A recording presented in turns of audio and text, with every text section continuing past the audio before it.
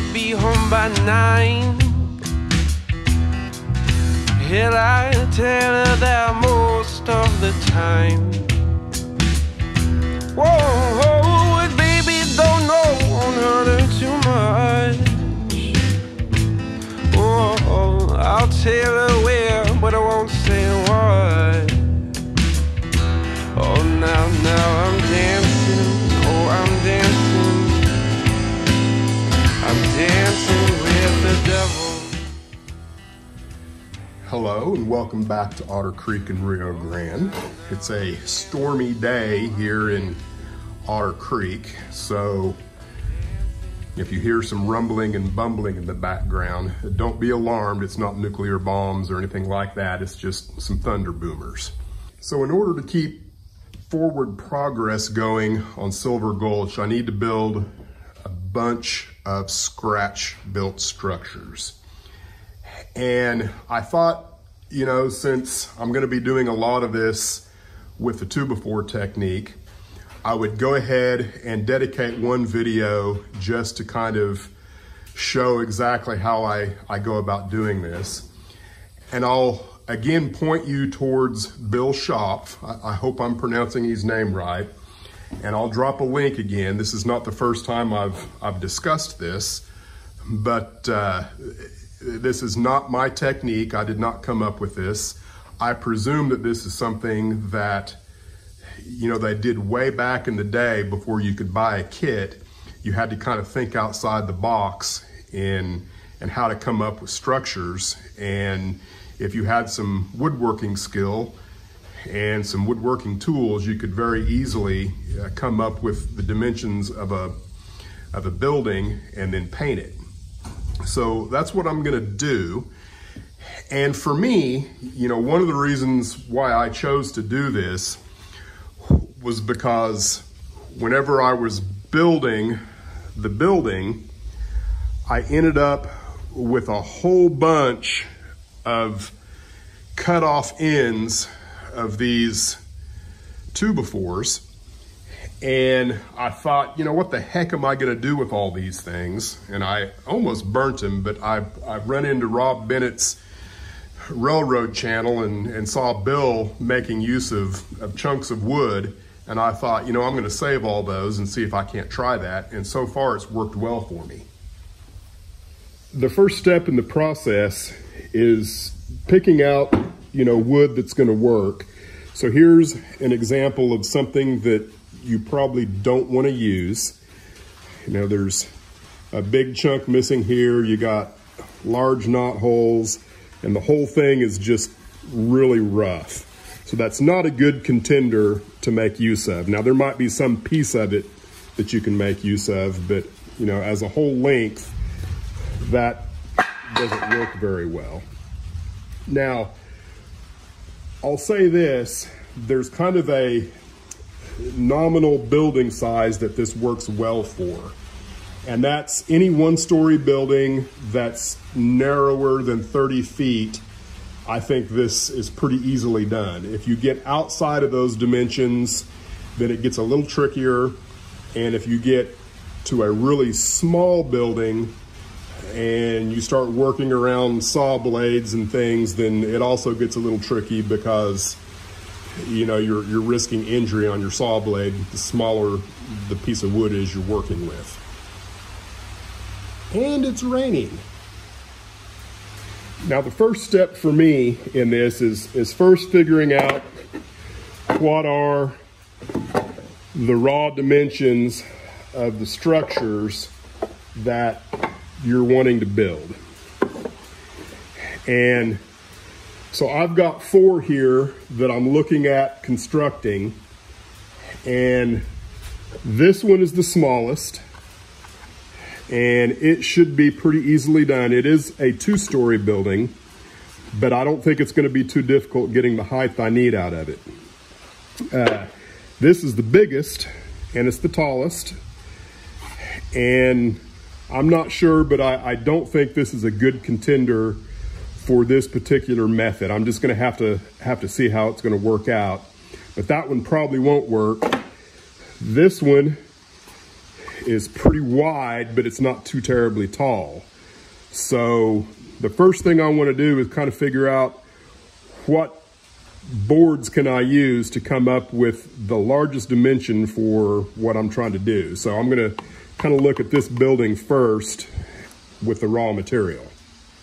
Now, an advantage of what we're doing here is if you get things set up right, you can get more than one building.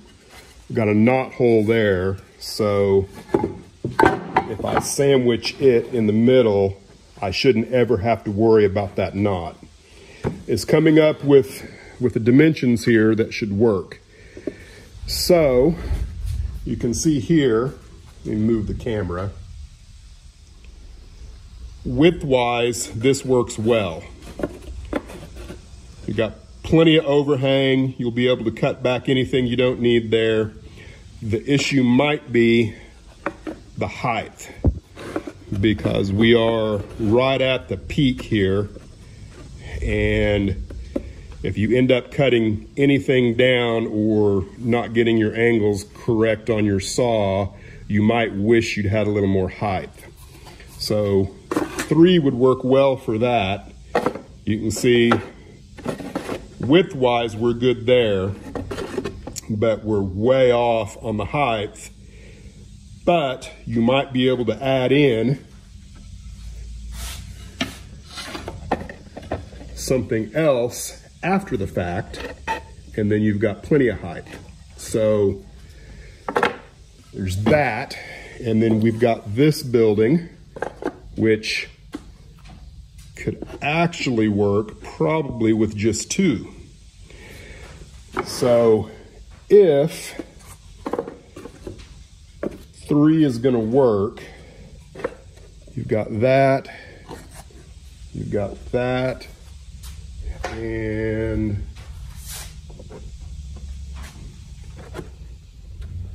that one might just barely work. That would be close. We'll just have to see what the finished looks like. So without a doubt, you can get those 2 buildings out of that. And maybe, probably not the 3rd.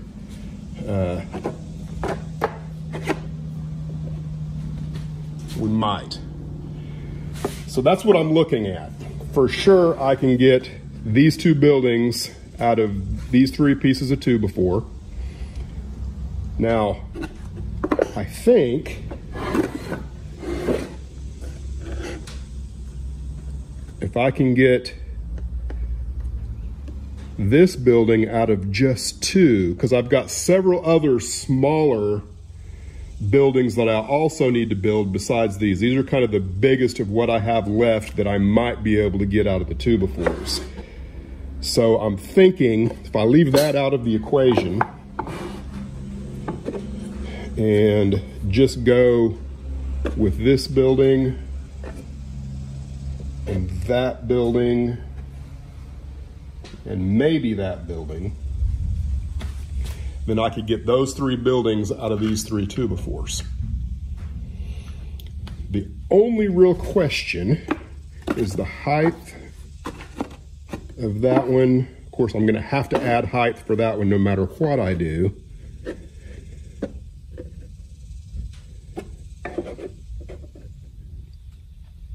An option is to put something in between here. Now, this would be way too much. I think. Because the wider this gets or the taller it gets, the more difficult it becomes to work with on your table saw. So that's something you have to kind of keep in mind. That's why I say there's a nominal size of building that this works well for. I don't know. I think I'm just going to go with the 3. And if I can get the bigger buildings out of it, then I think I will. And if I can't, I can't. It'll be what it'll be. So I think the next thing to do is just a little bit of work on the joiner planer to make these glue up well and then get them glued together. This is the joiner planer, and I'm gonna take just enough off of these 2x4s that they'll glue up together. I don't want to take a whole bunch off because I want to wait until I'm ready to put the finishing touches on it before I take anything else off. So just a note, you need to be safe when you're doing these kind of things. I'm not the guy to talk about safety. I'm sorry, I grew up in the 1970s. My seatbelt was mom's arm, and I tried to recreate everything Evel Knievel did with my bicycle. So be safe. And if you see me do something unsafe, okay, I'm sorry. Disclaimer, I'm not the safety consultant. I'm a guy just making some wooden block buildings.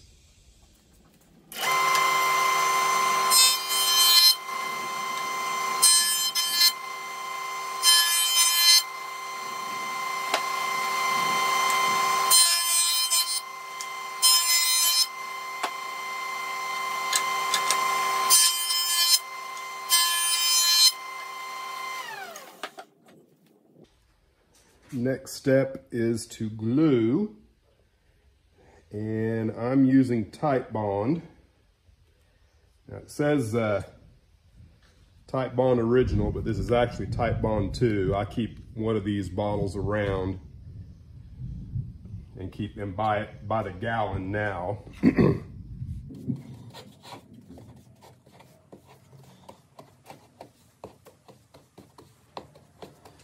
I just want to get good coverage everywhere.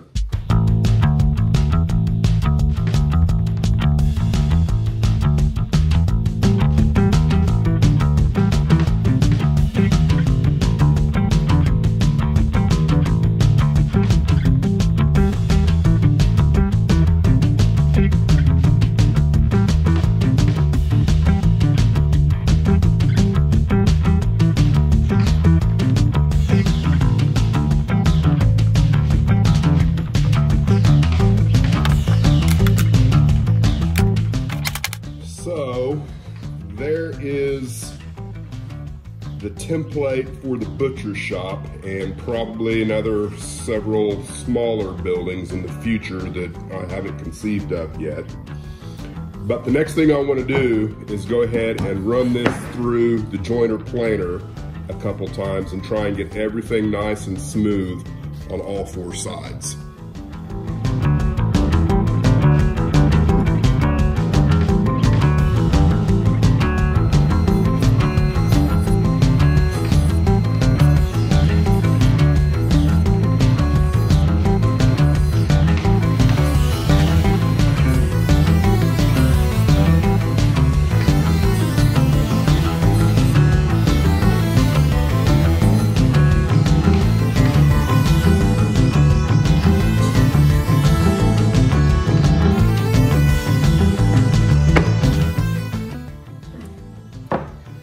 So I'm pretty happy with how this has turned out, and now I want to reassess the overall size.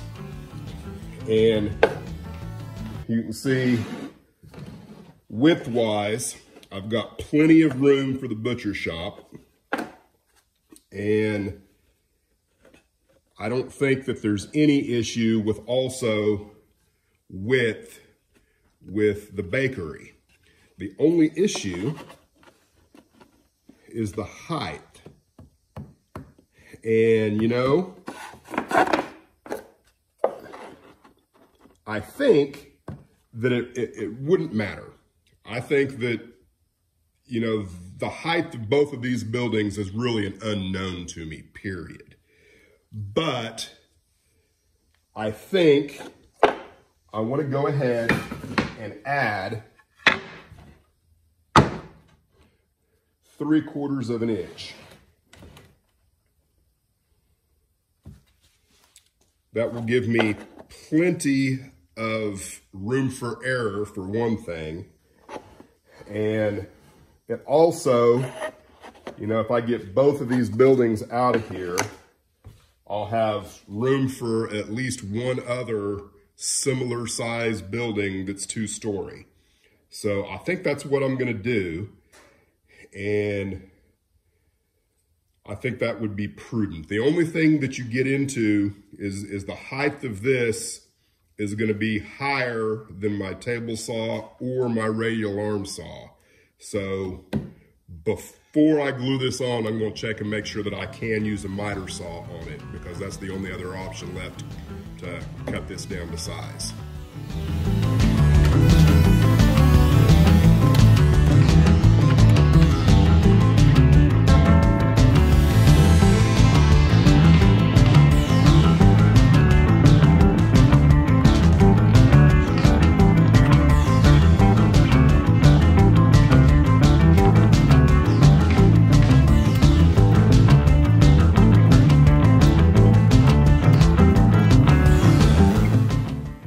While that glues up, I'm gonna turn my attention back to this and get it prepped and ready for anything I might want to do with it.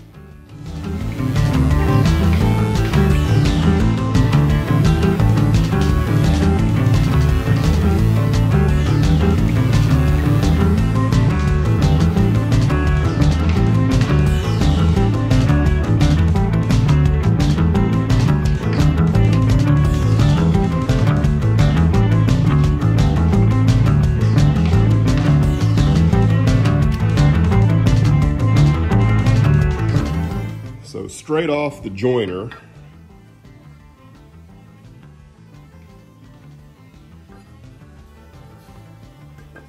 we end up with a chunk of wood that is nice and square on all 4 sides. Now, I'm not entirely sure what this will be.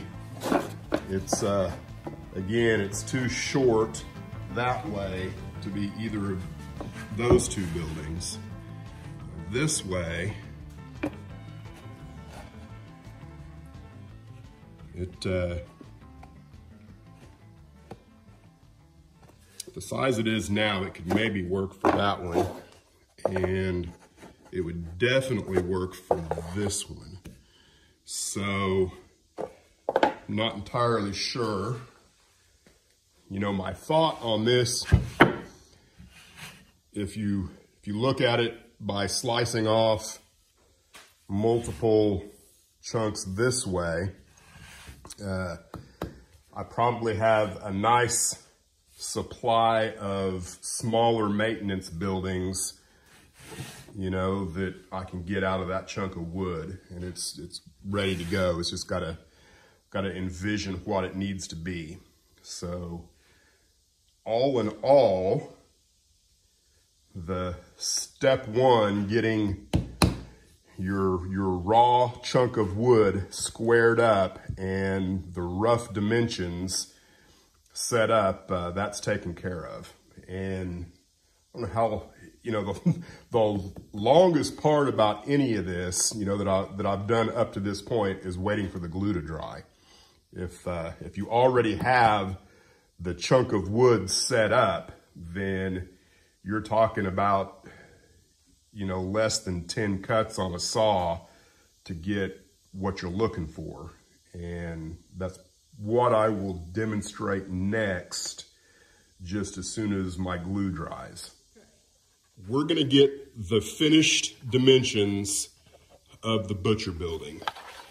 And this building is a 20 by 40 building. That's what I want it to be, kind of regardless of this.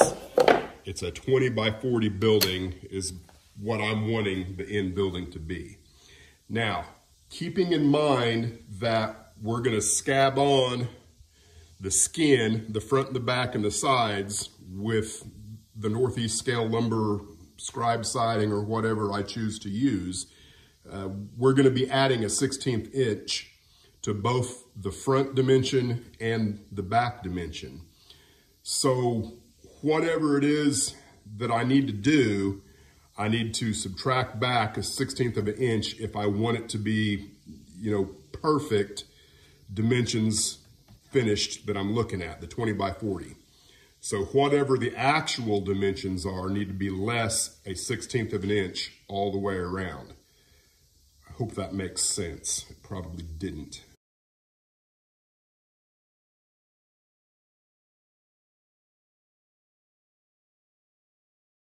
Regardless, in this case, it really doesn't matter because I've got play both front, back, left, and right. A 1/16 of an inch is not going to make or break this building at all. So I'm not overly concerned about that, but I am going to try and see if I can't prove that I can get a 20 by 40 building, including the skin on the front, back, and sides. So the first thing I want to do when we start making these cuts is go ahead and check my blade for square. And it is square that way without a doubt.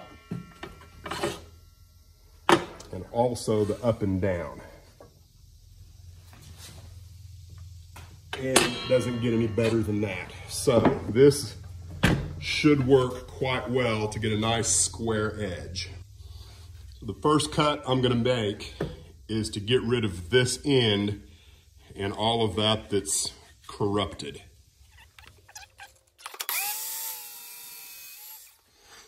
Okay, here is 2 pieces of the scribe siding, and I don't know if I'm going to be able to show this, but that's a 1/16 of an inch, which equates to 1 scale foot in HO.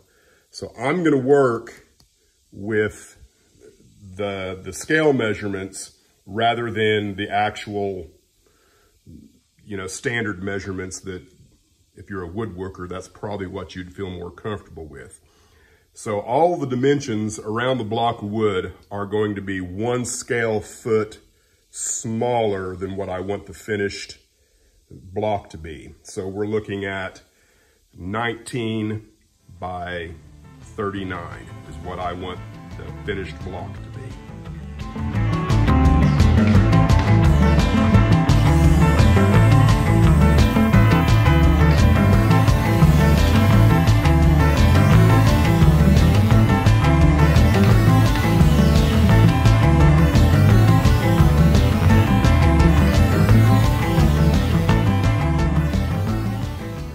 The next cut is going to be the finished width, which we've decided needs to be 19 scale feet.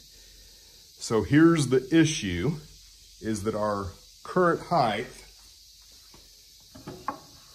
is taller than our blade. So we're going to have to do what I call a flip cut, and that's cut it more than halfway, flip it over, and cut it again so that you're getting the full cut that you need. And if your blade is nice and straight, perpendicular, square, and you've got a good sharp blade, just some light sanding is all you should have to do on the other side. But you're going to have to make sure everything's square. I'm probably going to leave it just a skosh wider than the 19 feet, like maybe by a 32nd. That way, if I need to put it on the joiner for one pass to get my 19 feet, then I can do that. And I've marked on the block of wood where greater than halfway is on the wood. So I'm going to lower my blade to where it's just a little bit higher than halfway through the wood.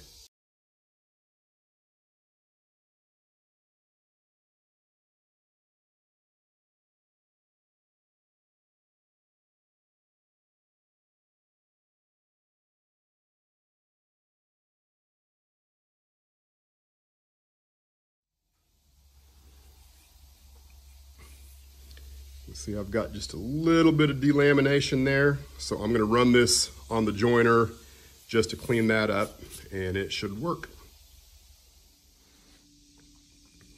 All right, you can see, turned out just pretty darn good. Let's check our measurements. If I can do this.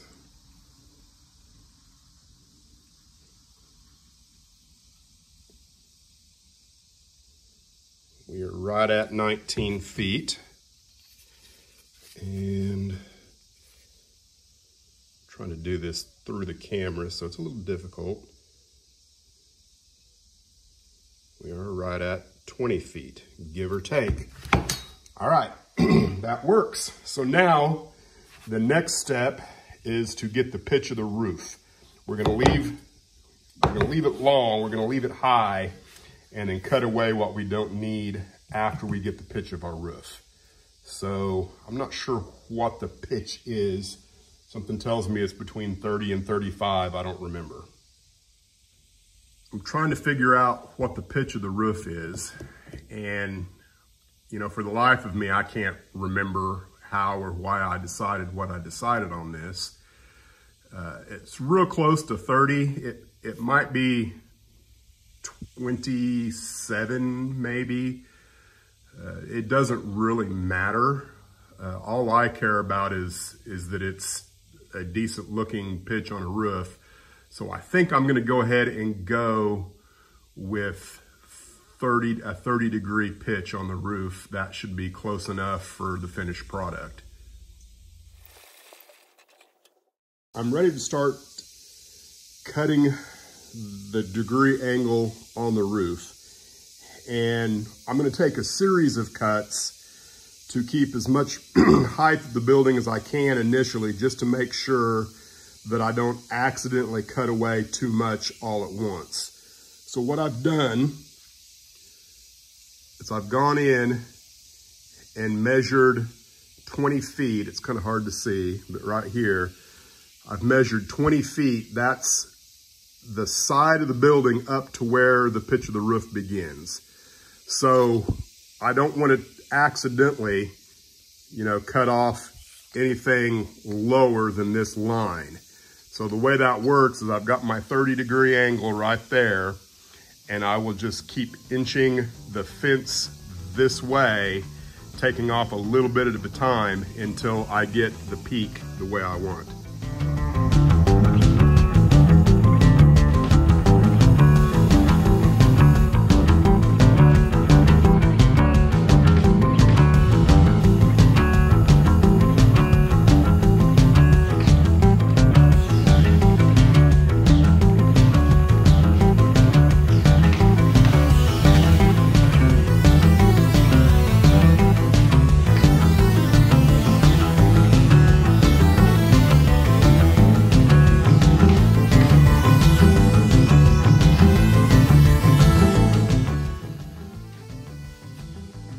Taking a look at our handiwork,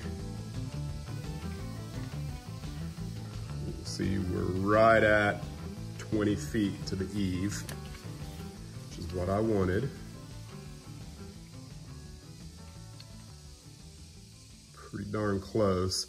Now, I took way more passes than I needed to. I did that for a couple of reasons. One is I had a little bit of a chunk out of here from the joiner. I was able to get rid of that, and I didn't want to cut away too much all at once and find out that I didn't have enough height. So I just crept the fence forward a 1/4 inch every time until it got close, and then I started creeping it forward 1/8 of an inch.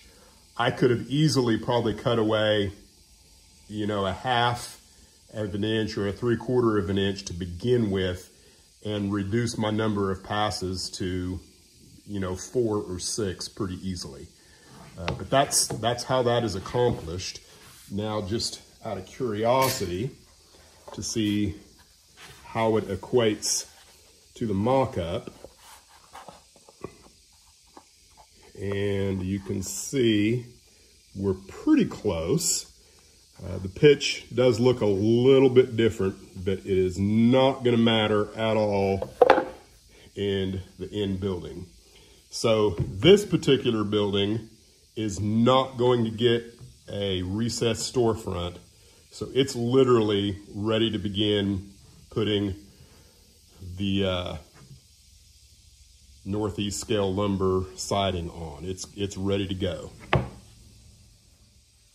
I'm gonna try and finish up with some final commentary here and stray a little bit off of the original intent of the video.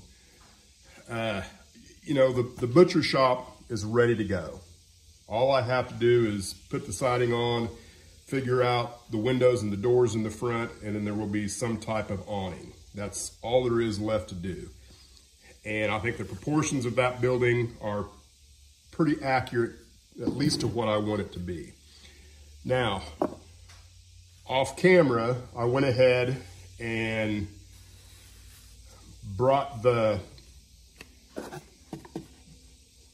bakery down to the sizes that it needs to be, length and width wise. And I have never really liked the overall proportions of this building. Something kind of seems off to me about it. So, you know, I've slowed down, and part of scratch building, especially if you're trying to recreate something, is making some determinations about what it is you're actually trying to recreate. And this is a pretty good picture. And what I've decided is that the side walls of my original mock-up, they're probably off by possibly as much as 10 feet. I think they're too low. And so what I've done, you know, I've taken multiple different measurements and tried to figure out, you know, what is what in here. And I finally decided that this window, or French doors, whatever you want to call them, I believe that these are 8 feet. And, you know, I'm determining that by this window size right here against this window size. So this window size is 2 feet wide. And the other thing I think that kind of clinches it for me, if this is a 2 by 12, if that's 1 foot, I've measured, and that makes this distance from here to there 2 feet. So I can transfer that measurement. Now, you are moving closer to you, so it's going to be skewed a little bit, but I believe that we're somewhere between 20 and 25 feet here, which, again, if these are accurate, and this is, I think, 11.5 feet from here to there, so 11.5 feet. If that's also true in this picture, you know, from here to there, to the bottom of this awning would be 12 feet. And that puts your second floor right here somewhere. So all that's to be said is that I'm reevaluating a little bit. I'm not reevaluating the width. The width is the one thing that's a little critical as far as the layout goes, is I want it to fit in the same footprint. But I'm gonna try and get it just a little bit closer to the dimensions of the real thing. I had originally planned on going ahead and notching out where the cassette's gonna go in, because I thought I knew how deep that's gonna be, but I really don't, because these have to be in at an angle, and ultimately I want 2 scale feet on either side of these windows, which should match this pretty close. Might not be perfect, but it should be close. And so therefore, I don't really know how far inset the doorway is gonna be. So I'm not gonna do that.